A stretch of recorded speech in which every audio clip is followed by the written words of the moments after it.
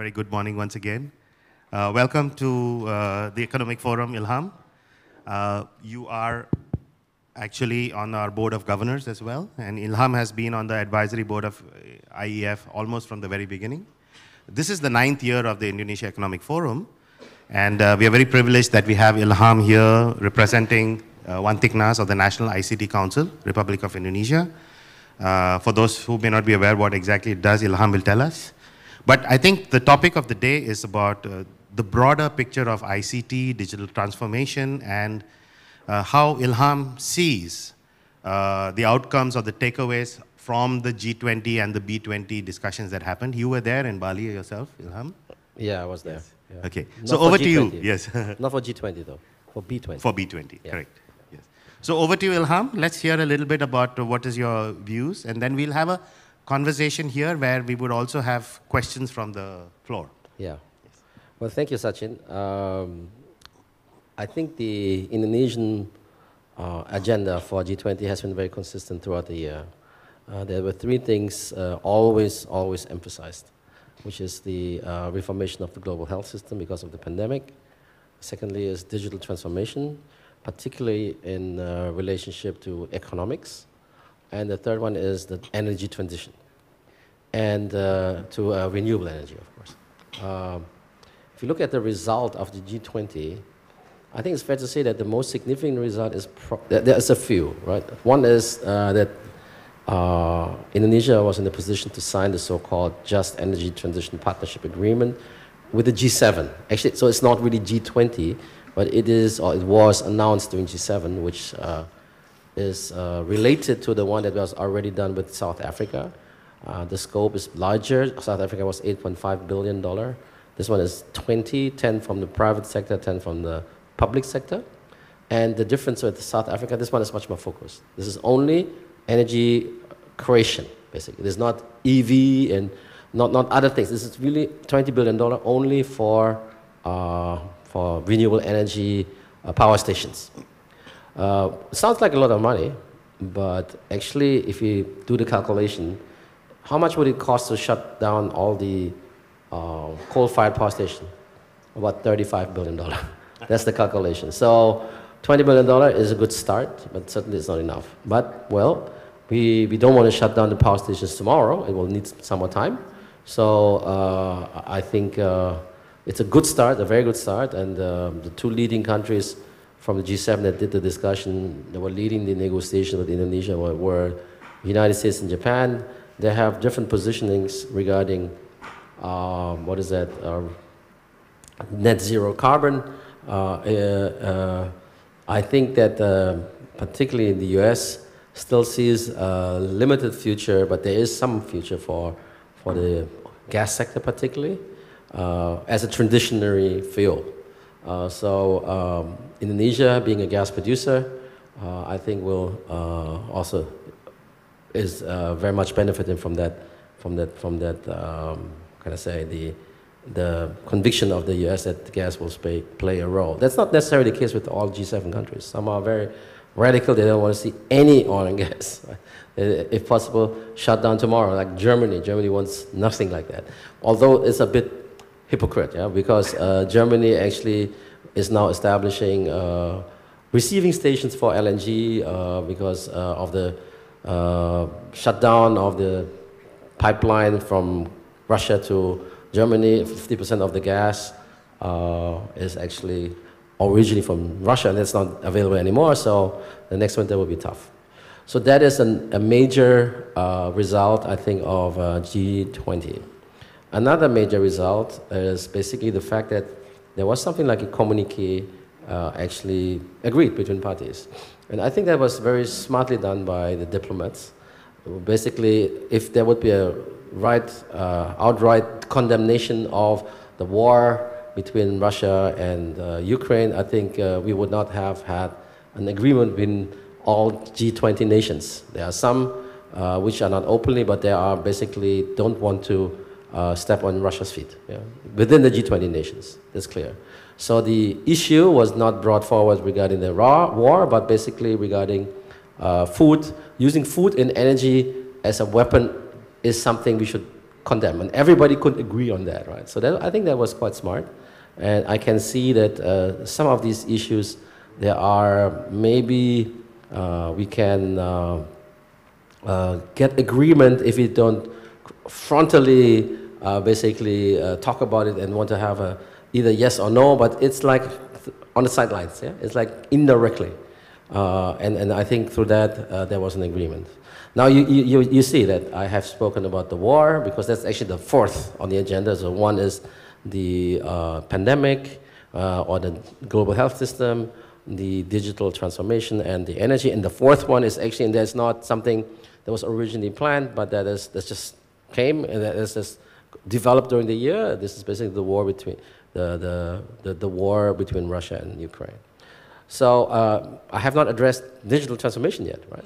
So to the best of my knowledge, it is not at the same level being presented as a result of G20. Well, digital transformation is well on its way in most countries in the G20. It is, I have not seen any major breakthrough in how to do things better, or what not to do between the G20 nations. I think the big elephant in the room is still trust regarding data between nations, which right now, if you look around in the G20 nations, many of them still adhere to what I would call data sovereignty concept. Yeah? So if we have data, we have to make sure that this data needs to be resident in that particular country as well, for legal reasons. That is the claim. So if we are basically, say you are a company and you create data in Indonesia, then Indonesia will look at that there needs to be the data in a data center in Indonesia. And I think the argument is always for fraud. Yeah? If there's fraud happening, how does Indonesian police get a hold of the data? So there is very little trust between nations that the legal agreements between countries and companies is enough in order to make sure that if in case of any misuse of the data, there is enough leverage for the authorities of a particular country to get a hold of the data and even investigate into detail. That is something which is, I think, there's still some way to go. Yeah? There's a lot of ego national behavior and thinking, maybe also because the thought is that there's a lot of labor or a lot of jobs related to that. So as much as possible, digital assets should be in the country, because I think the thinking is of many that is related to, first of all, security, and secondly also to jobs and investments.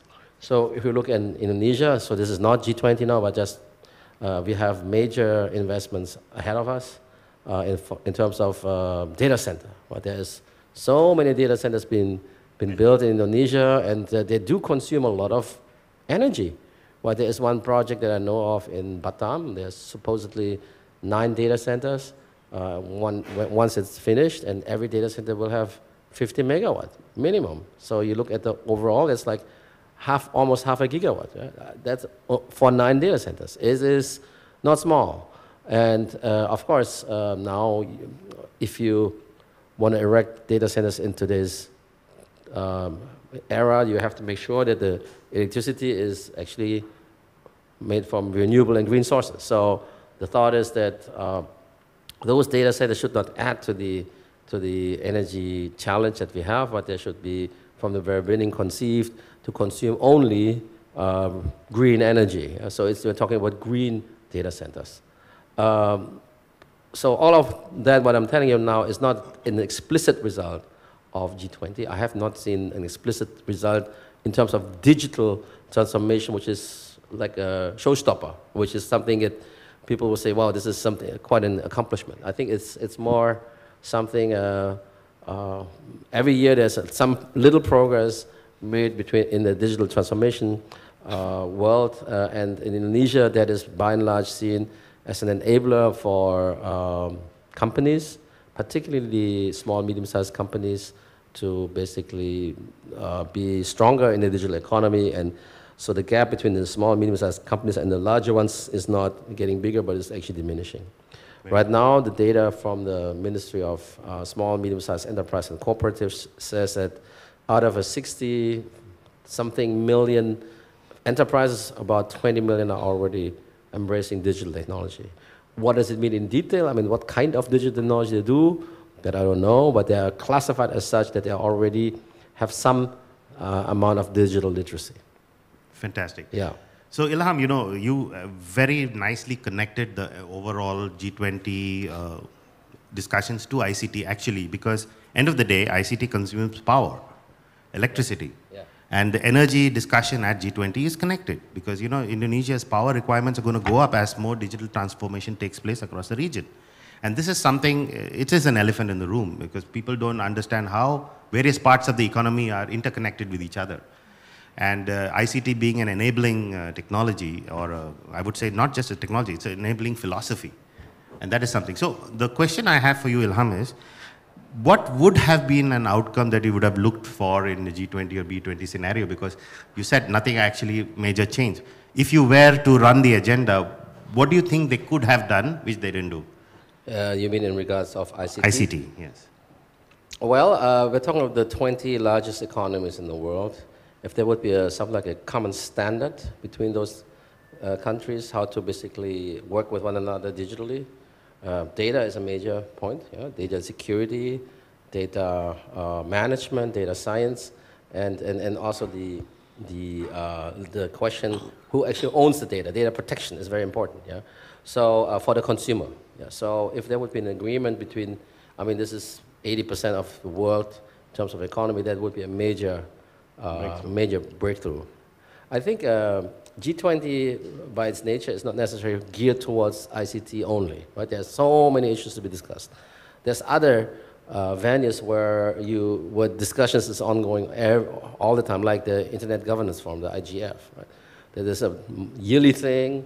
It is a United Nations discussion, and everybody who has something to say and something to do with ICT, which is basically the whole helix, right? There's a quadruple or quintuple helix. It's government, business, academia, civil society organizations, media. So everybody has something to say, and everybody says something in the IGF. Unfortunately, IGF is not really a decision-making organization. Right? What is being discussed there is then, sinking and, not sinking, but trickling down in every organization's mind, and then next year they come back and discuss it again and again. But slowly but surely, things change, but it takes time. So again, G20 is not necessarily a forum that is super focused on ICT. Because the Indonesian agenda mentioned ICT as something to be discussed, and that was a suggestion by Indonesia, right? So, but there were other G20s where ICT was not so much in the forefront. Okay, so, you know, Ilham, do you think that this is something that can still be tabled at G20 next year when it goes to India? Well, I would assume so, because India has made major strides to accomplish so many things using ICT. I mean, the 1.4 billion Indians having a unique electronic identity, and based on that, there is something like a QR code, right, in India that can be used by everybody at no cost. So there's basically no walled garden by any company, so not like Amazon or Alibaba. You can pay only with their own payment system, but there is something that is for free, I think, usable by everybody. These are concepts which are, I think, relevant for the world. Yeah? I think India says this is a so-called digital infrastructure or digital public infrastructure. And this is a concept I think could be applied in many parts of the world. I'm not sure whether every G20 country wants to do that. Yeah?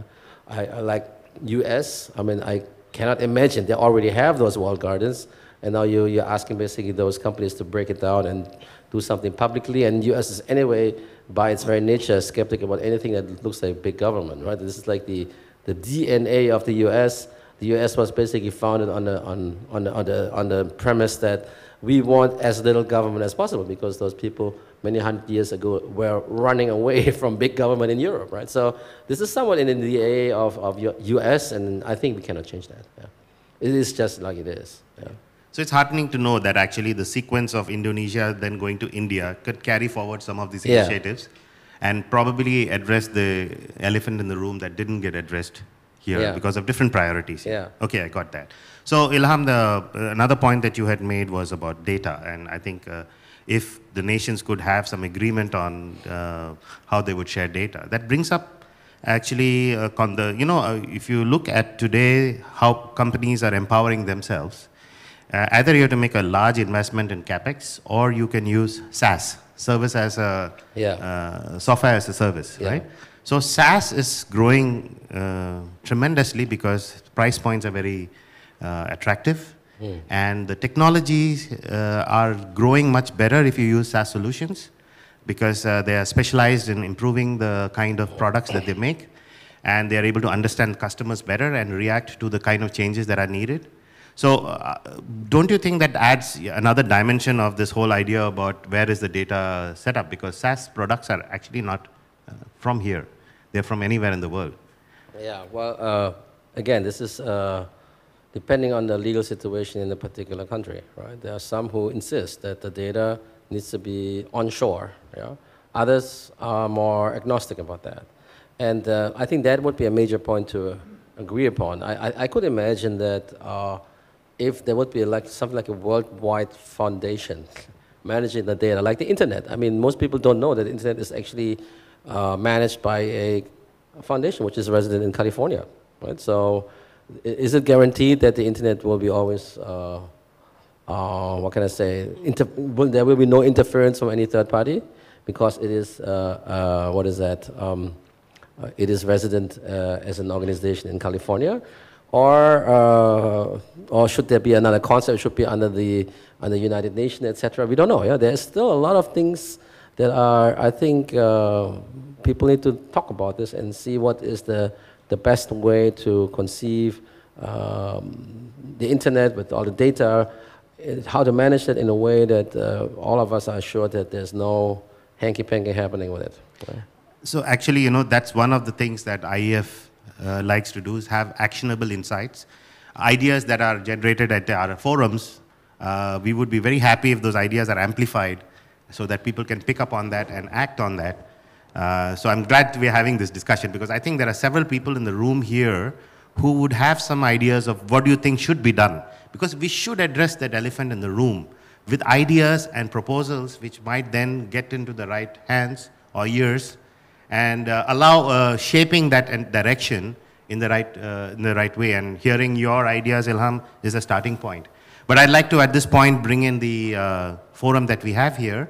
If anybody has any question that you'd like to pose to Ilham, or a solution or an idea of how do you think we should be bringing the ICT conversation into the bigger picture, because ICT seems to be running on its own track successfully. I wouldn't say that's a bad thing, because there's a lot of public opinion that if you want the ICT sector to really be involved, you would ask the government not to be involved. Can I add something? So there are various kind of views on that. Would you like to comment on that first? No, I'd like to add something, because the topic is, if I see the screen, it says from G20 to ASEAN. So what do we do in ASEAN, basically? So how is that useful to understand in context with the ICT? Well, Indonesia happens to be the chair of ASEAN in the coming year. So there's a chance for us Indonesians to bring something meaningful for ASEAN. At the same time, we do have the so-called ASEAN Free Trade Agreement. So a flow of data and services should be enabled in an easy way. There are restrictions, but the collaboration between nations within the ASEAN context is something that people work towards, right? Because we believe that if ASEAN with 660 million people, or going to 700 soon, is getting stronger and stronger, then it will benefit all of ASEAN nations. So ICT will be something which you can take up for the ASEAN region to start with. Yeah, that is important. How to understand the lessons learned. So maybe the data sphere, how to basically make sure that at least within ASEAN we know how to handle that with all the other nations. Yeah. So actually, I would like to ask a couple of pointed questions into the audience. So we have Rob here from Microsoft. Rob, you have had a lot of global perspective, or I would say regional perspective, on how data centers or the other businesses that you have is concentrated around the ASEAN region, and how is it connected to the big picture globally? Would you like to just add some of your thoughts there, Rob? Yeah, thanks, Sachin, and thanks, Dr. Ilham. I think it's a very... Could you keep the microphone a little closer? Yeah. I think it's a very appropriate conversation, and one that we absolutely grapple with as well. And you just mentioned the concept of unified governance and approaches to data or data across ASEAN as a possibility. I know, I look at the list of standards that we try and meet in order to provide security and clarity of data protection and privacy as well. And the example of GDPR in Europe was a standard for data privacy that we were able to build into from a technical perspective, but then ultimately allow businesses looking to drive transformation to take advantage of tools and technologies to meet those regulations. And for me, I think it's a very interesting one. How do we, and potentially a view here from Indonesia in leapfrogging without having legacy policies in place necessarily around data sovereignty and the like. I think that brings huge opportunity and an opportunity to lead as well.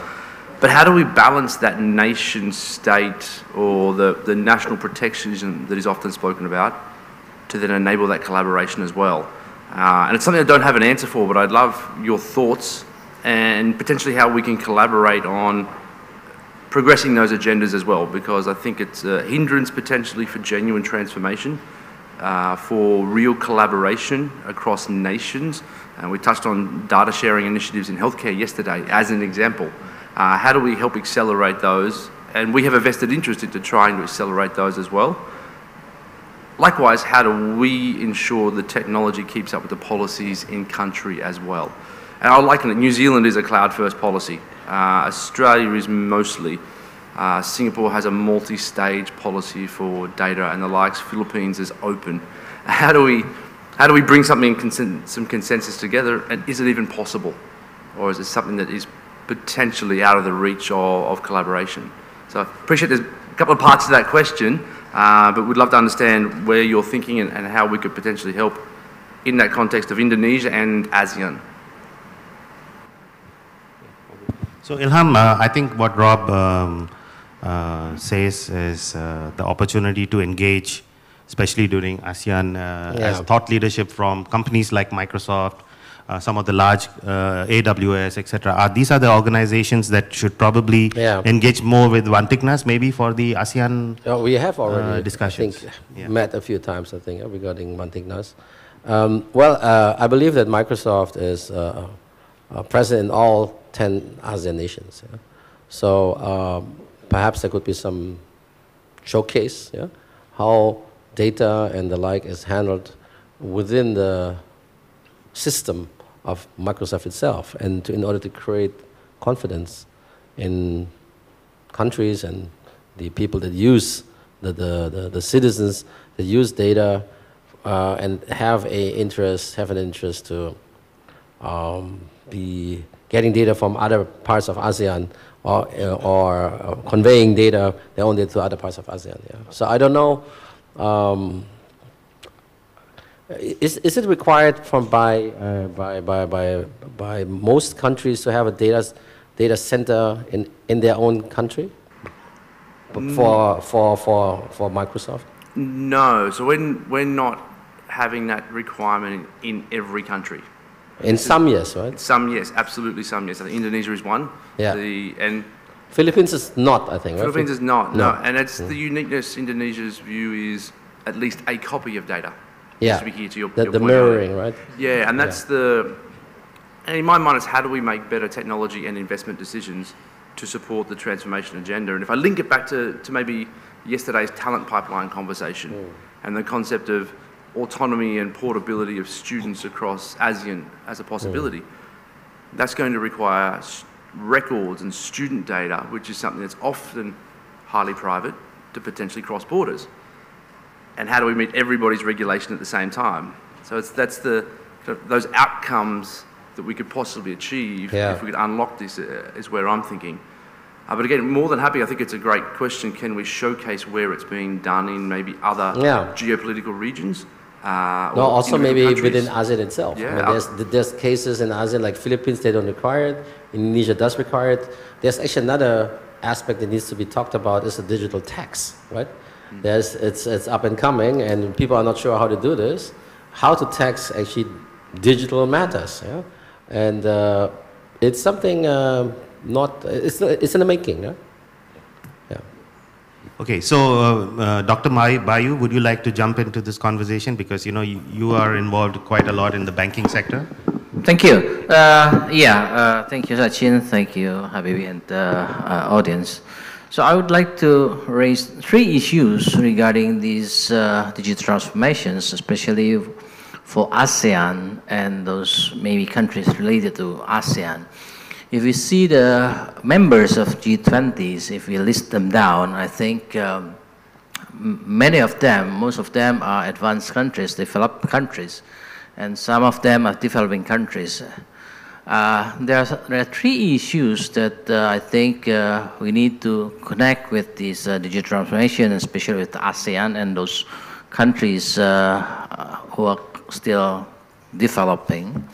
Number 1 is the economic impact of the digital transformation. As we know that digital transformation bring us products, translate them physical into virtual, that can be affordable for many of people, like what we're having now here, high-level conversations that could be attended by invitations only. If we don't have this digital transformations, only we can enjoy these conversations. But with YouTube, with Zoom, then any of the students of any universities in Indonesia and all over the world can follow these discussions for free, right? Previously, if they want to come, if even the free, they still have to pay the transportations and everything. So I wrote the book. I wrote the book, The Digital Transformation for Banks in Indonesia, 260 pages. I would like to share with as many people as possible, but if I have to give every copy of this book to every Indonesian, 270 million people, I can imagine how many would go into trash bins, and it would create another problem again, right, for that. But if I distribute this as e-books for free, then those who like it can open it up. Who doesn't like it, then just leave it up. Then there will be no potential problems for the next, right? So it solves a lot of problems for economic, especially for countries that has less fortunate people, that they can afford products that previously can be enjoyed only for those who can pay. So this is a very potential that I think could be pushed by those countries who has this necessity to make this to be the agenda, how to make this happen even better for the countries. I think ASEAN consists more of these countries, except Singapore, I think, right? For the others, I think this is very important. Number 2 is that how this digital transformation will affect the industry competitiveness, because we know from the history, being a less developed country, becoming developing country, and become developed country, history tells us it's going through industrializations. And where does the industrialization brings the country into the better income? By labor. By getting the labor work, employment, then the people can get employment, can get salary, and then becoming better in economic performance. But through these digital transformations, I believe there are a lot of threat to the laborers, to the blue laborers who has no skills for this. And it is a time bomb, I think, for countries with big populations like India and like Indonesia and those with the big population. China is a little bit different because They have a lot of people, but at the same time, they can invite the world to have manufacturers there. Yeah, for those who are not yet, it's still human work.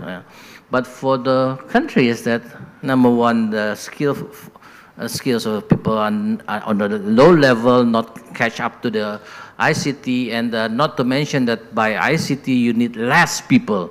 Yes, you say there are a lot of new various jobs available, developing because of the digital transformation, but what kind of jobs are they? Are they reachable by those, the blue collars that we are having right now? Upskillings and reskillings can help them to transform that fast? I don't think so, right? So it is a very big time bomb for those countries with big populations on the employment once this ICT taken place everywhere in the industries, right? So that is a very important issue, I think, to bring up for the, for developing countries. They're enjoying it. I mean, they're not now relying on those developing countries for the cheap labors, the cheap land or whatever. They can do it directly, even the customers manufacturing, right? And number three is that the data. Yeah, the data. I think we have done a lot on the data protections. We have a GDPR. Indonesia just recently, last month, already approved the law on the personal data protection law. Yeah. But more on the organizations, more on the commercials, more on the people organizations. What about that law applies also for governments?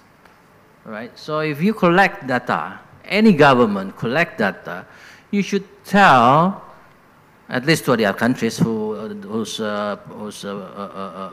residents have the data on them, that what data you have collected from the persons, yeah, what the purpose is, and what are you going to do with that, right? So you see, all those regulations applies only for commercials or organizations, but they don't touch on the government's obligations to also being enforced to do the same thing, right? If it is used for governments as well, and the governments agree for that, I think it's a big help for us how to govern the data, because it's very scary that we didn't know what data they have, and even their data that we don't even realize that they have about us.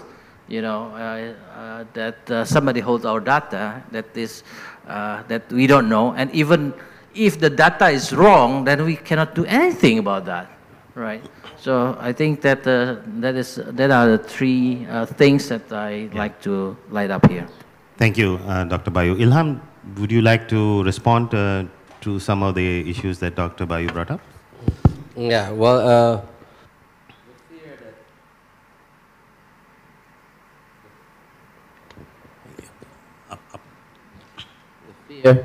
the fear that there will be a problem with labor or with workplaces because of the ICT revolution is, I think, you can find it everywhere. It's automation, and I mean, exaggeratedly, some people will think that artificial intelligence can take over so many jobs. So some of the jobs we know right now will be superfluous, right? Because it's taken over by a machine. I think if you look down, go back down history, all the revolutions before, the mechanical, the electrical, the computer revolution, were having a similar effect. There were people losing jobs. At the same time, there were always new jobs created. Yeah? So I think the reality of our world is that nothing is static. Everything changes all the time. It is absolutely necessary for governments and for people to realize that much of it lies in education. You mentioned upskilling, etc. It's really necessary, right? Increased digital literacy is not an easy thing, but it's a necessary thing. And some of the jobs that will be there in the future, we don't even know yet. Yeah? There's a lot of things, but one thing it requires is we need to adapt I mean, humans need to adapt to that. There are some who cannot adapt or don't want to adapt, and that is causing some of the tension that we see in some countries, like in the US, for instance. Yeah. There's a lot of people that feel left out, you know, by what's been happening in the US, and the jobs are under threat, or they're not there anymore. I think it's understandable. However, I think this is something we cannot force the world to stop developing, but it just continues. Yeah? And we have to be ready for changes, right? And we ourselves have to change all the time. So I think this is something we need to tell this story to lots of people. People sometimes they don't realize that, or they don't know, or they don't want to change. They want it just as they are used to. But well, if you tell your story, yeah? I mean, in the old days, when you talk about books, yeah? Mr. Gutenberg many hundred years ago invented the printing machine.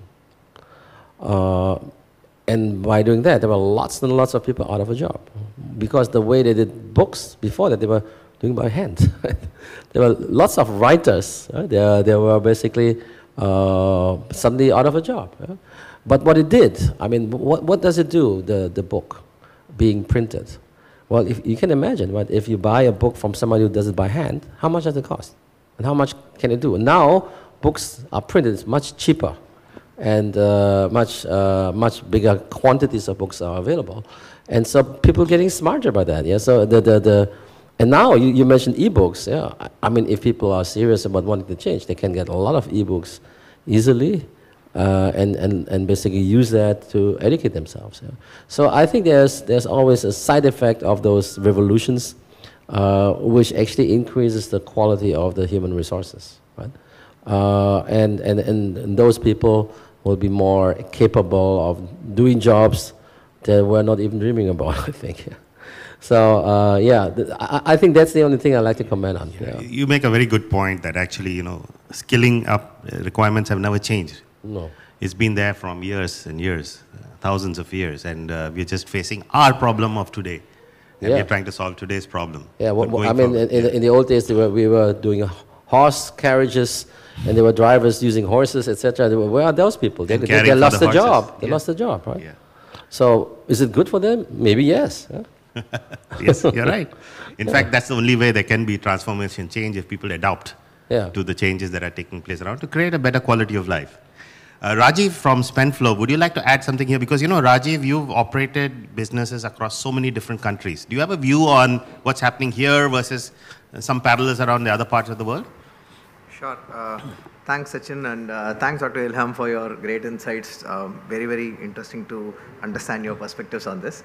So my thoughts on this, Sachin, is, so I come from the SaaS world, so software as a service world, where we are able to build software and deploy software very quickly to people around the world, and people are able to adopt technology to build efficiencies across countries and in fact governments through the world, right? So when it comes to SaaS, one of the things that I see that is exciting about Indonesia is there are some phenomenal products and companies that are coming up from here, but a lot of them are catering to the local markets as of today. So there are few companies that you can talk about where it has been built from Indonesia to the world. And one of the main reasons for that I see is, again, there's a huge market here for local solutions, but also from a knowledge perspective and the ability for people to build businesses on top of existing new technologies is something that is yet, as an infra, is yet to be built out here. So, Ilham, Dr. Ilham, it will be ideal to understand your thoughts on how you're building an ecosystem where people are going to be building from Indonesia to the world, and what is the roadmap that you have for that? That's a good one, Ilham. You're talking about digital products from Indonesia to the world. Yeah. Okay, I think if you look at what's available in Indonesia, all these startups on the companies that are dealing with ICT, right now, my impression is they are by and large focused on Indonesia. Perhaps because the market is so big. Yeah. However, they're starting now to go cross-border. Yeah? Some of them have looking at Malaysia and other countries in the region. So I think rather than to go global, they will probably go regional. Yeah? At the same time, global companies some of them have actually in the end shied away from ASEAN, like Uber, right? Uber, at some point in time, they struck a deal with, I forgot, was it Grab or Grab, right? Grab. That Grab would basically do the business here, and there was some sort of deal. Because in the end, to really do global everywhere in this world, in every country, is very, very hard. Yeah? So companies will pick and choose. Yeah? Indonesia is a very large country. And there are experience that we can get from other large countries, like India, right? Let's say e-commerce. The assumption is that in the end, after a lot of concentration of the market, there will be maybe only two dominant players, one local and one global. Okay? And Indonesia, we're not there yet, but the thought is we are now in the startup winter, and some of startups are thinking ahead whether they can really survive the game. And what I see that there will be concentration. Well, it's just maybe not enough room for so many players. Similar thing will be in the fintech world. Similar thing will be in the media, like OTT. So it really depends on the sector, but the concentration is happening already. At the same time, what I see for many Indonesian companies is what they probably do. If you talk, it depends really on what. Let's talk about, say, OTT, media, right? Then, of course, a language comes into play, right? I mean, Indonesian OTTs, they are focused on Indonesian content, in Indonesian language. In today's world, of course, we can watch any content in any language, and then we have these subtitles, and it's actually quite enjoyable, right? We don't have to translate everything into English. The original content is, I think, the original language is sometimes quite useful because you can feel the emotions, and it's sort of like more authentic. Yeah? So Bollywood movies are, if I watch them in Netflix, they're many times not translated, right? But they are just with subtitles, and that's fine. But I think the relevance of the content is maybe more regional. Yeah? Something which is liked in Asia or East Asia, Southeast Asia, I don't think it's going to fly in Europe, for instance, yeah. And the other way around. There's only a few global players. Yeah. So what you said, basically, Raj, I think we have to look at every sector by sector. Yeah. E-commerce is a concentration process happening, I think. From other countries, we'll see that there's one local, one global. In the OTT, is a global, regional, and local. It gets complicated, yeah? But there is always a room for a strongly local player, because they specialize on something local. They would actually, I think, be withering in their competitiveness if they would attempt to be global. They have to focus on the local in order to survive, because there's room in the market for that. Yeah? Yeah. So it really depends on the sector. So we talked about the media, the OTTs. Fintech is a similar story, I think, because fintech in the end is very local because of the rules of the Financial Service Authority, right? There's different rules in different countries. Yes, we have Basel, which is global, but at the same time, there's some, for a country like Indonesia, having learned from the financial crisis 98, 99, there are some rules which are very Indonesian, yeah? And that comes from the experience. In other countries, it's different. So, yeah, I think it really depends on the sector. No, the point, one point I would love to add to it is some technologies here are really amazing, right? So, for example, Gojek, etc., are applications that are transcending every touch point of a consumer's life. And a lot of countries outside of ASEAN today, or even in ASEAN today, do not have those. So the ability for companies that are born in Indonesia cater to this market really well and solve for these problems. And these problems are pretty global in nature as well. Yeah. So if they can look at expanding borders and going and exporting that tech and growing, I think Indonesia has a great place around the world to do this. That's my honest opinion. I think the uniqueness, if we talk about Gojek, uniqueness of Gojek is because they have this very large portion of motorcycle taxis. So in order to flourish in any given country, you have to have that large amount of motorcycle taxis first. That's not a given in many countries, even in ASEAN. If you look, say, Malaysia doesn't have that many motorcycles. There's way less than Indonesia. Indonesia is like 10 times, we have more than 100 million motorcycles. In other countries, it's not the case.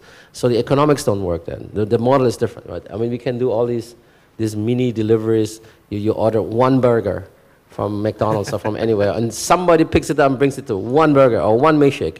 Oh, they don't sell milkshake here, I know. So basically, one burger. You can do it here because there are so many people around, right? It doesn't work in every country. So you have to have the economic conditions first in order to be able to execute that business model, I think. And I could imagine, I don't know every ASEAN country so well, but I can imagine not every country has that many motorcycles in Indonesia. Yeah. So I'd like to ask Ambassador Bharti. Ambassador Bharti here is very knowledgeable about digital India and some of the issues happening there. Would you like to comment, please? Thanks, Sachin. I will be taking a different angle. Before that, I must thank Dr. Ilham for your talks and views. And good morning, everyone. There are too many people in the business sector here, so I pay my apologies to them when I say this. In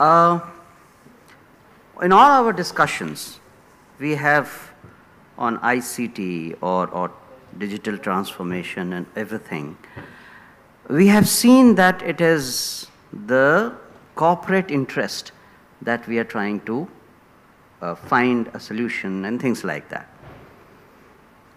When will it be the right time to bring in environment and society, effect on society of all transformation that we are talking about?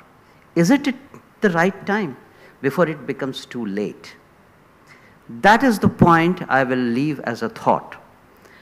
And the other thing that was mentioned as on India's model of digital transformation, I'm coming from that and I'm asking this question: should ICT be left as a corporate money spinner, or should it be for public benefit?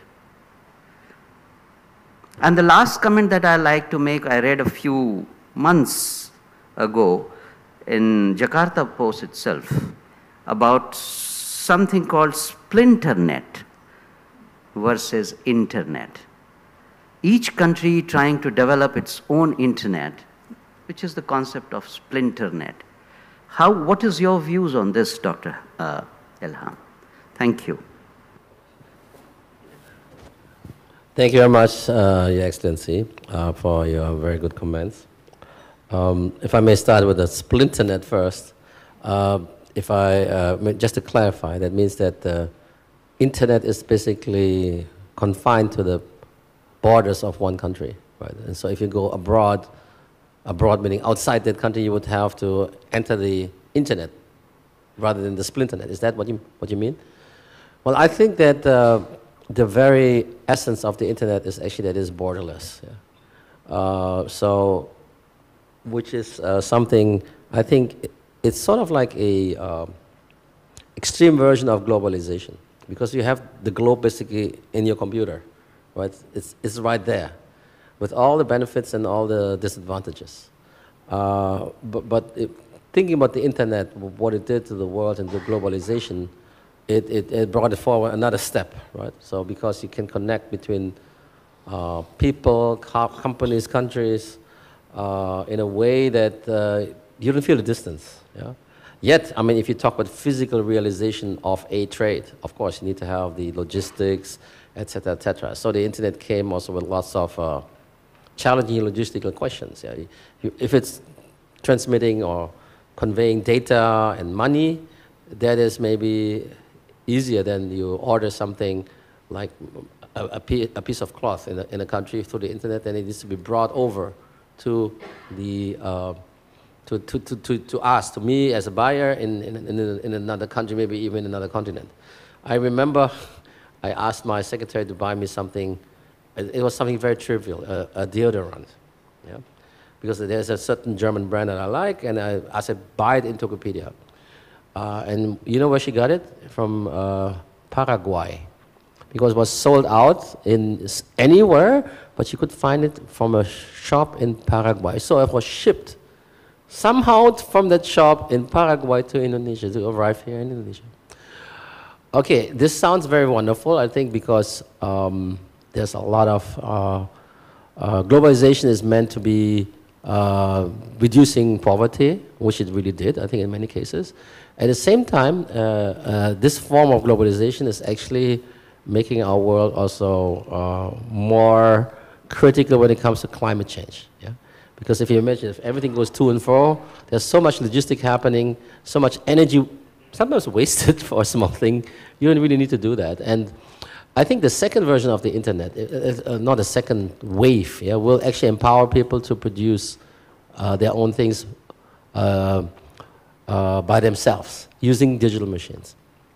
This is something that has been put forward by, well, I'm a little bit involved in this because we just did a major conference in Bali about this.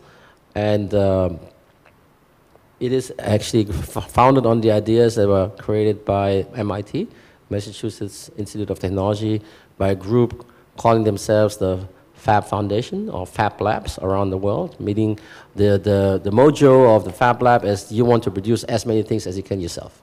So what does it mean? The bits travel globally, but the atoms stay at home, meaning you use your local raw material, you do everything here, but you can share ideas on designs, data with other people all around the world.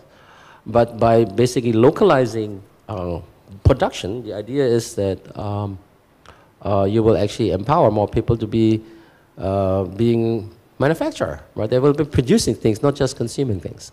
So I think the first wave of internet has produced a lot of global consumers. You can consume and you can buy from anywhere. But what it did is that there were countries who were benefiting enormously from that because they were producing like for the world. But I think in retrospect, that cannot continue like this. Yeah, we need to make sure that the manufacturing part, the production was more evenly distributed, and it's also not good for the climate and for the energy if everything is just shipped around globally. And so that is maybe the second phase or the third phase. I don't know whether there's another phase, but the forthcoming phase is basically to do that. And so the internet itself, if you talk about the splinter net, yeah, just isolating that, an internet, people call it sometimes also intranet. Yeah, that's more for companies, I think. But I think this effect of getting the best ideas globally would be much, much diminished. And I'm afraid that the benefit will be also much less for the users of the splinter net vis-a-vis the users of the internet. Yeah? Because you would be confined to the ideas to be found in your country. Yeah? And sometimes you want, not sometimes, you want to have other ideas out of the box from other people, and you can source that much better if you are from the beginning using the internet, not the splinter net. The other, yes? Yeah, go ahead. Complete. No. I think the other thing you raised, Your Excellency, the notion of whether ICT should be public or should be privately used. Public means it's something made available to all citizens at very low cost, if at any cost at all. That is, I think, more really how the country, the government, or the citizens of a country see government, right? I mean, some expected that it is provided by government. I think India is very similar to Indonesia, but others don't, right? US would be like on the totally different, right? They don't want any government, yeah? So they are much more okay if it's done by private companies because they don't trust the government, and they trust more big companies, yeah. Because they think they're more efficient. There's no politics involved because it's business only, etc. But this is really more a philosophical question: how can we basically how do countries see themselves? How does the state position itself vis-a-vis the citizens, and what is the role of government, and what do the citizens actually want from that government. Yeah? That's, I think, again, India and Indonesia have much more things in common than, for instance, in the United States. United States is very different. And there might be other countries more like the United States. Maybe UK, I don't know. Maybe UK is also looking at small government. Yeah, I mean, it's, I remember the previous Prime Minister, Mrs. Truss, she was always propagating the idea of a small government. Yeah, wanted a small and lean, which is not wrong. I think itself, because if you're lean, you're cost efficient, and you're maybe also more effective in what you do. But again, I mean, in Indonesia, the expectation of the people is that the government takes care of the citizens a lot. It cannot be done by a small government, I think. Yeah? They want government to govern and basically pamper, maybe almost. Yeah. So Ilham, I've been watching the time, and I know that you have to leave. It's we're just over for a few minutes.